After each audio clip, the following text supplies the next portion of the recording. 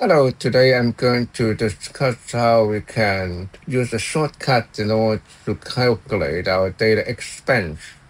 Now, first of all, we add in a first action is the list. That today we use the list to find what kind of items that we're going to record. Now we have all the items entered one by one, and the next action is to repeat for each item and ask for the expenditure on today for that item. So repeat for each and delete. So the next action and ask for input.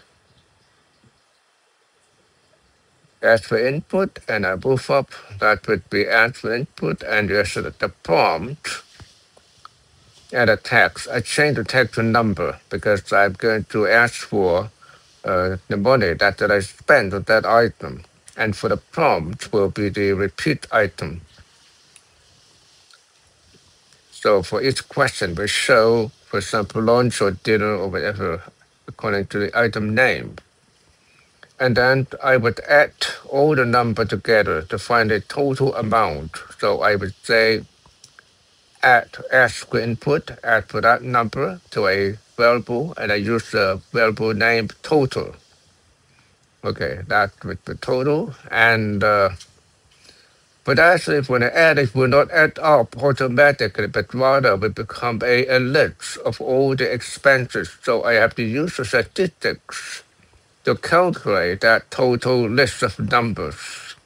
And best one is sum, okay? That will calculate the sum of all, that list of numbers. Let's say calculate the sum of the total. If I don't do this action, the total would actually give a list of numbers instead of the sum of it. So I would use the tag to store the final results. Then I choose the first variable is the current date. So I know the date of today and what is the money that I spent on this date. And then we add the dollar sign and the variable is sum. And then I show the final result.